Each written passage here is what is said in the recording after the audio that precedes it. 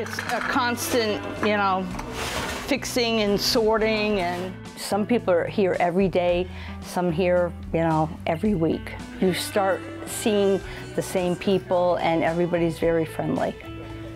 And if they can't find something, they always come up and ask. It's like a family here. We all get along well. I like the programs that Listen gives their money to, because it's staying local and it's helping the community. I think it's a great opportunity to, meet people and just help your community.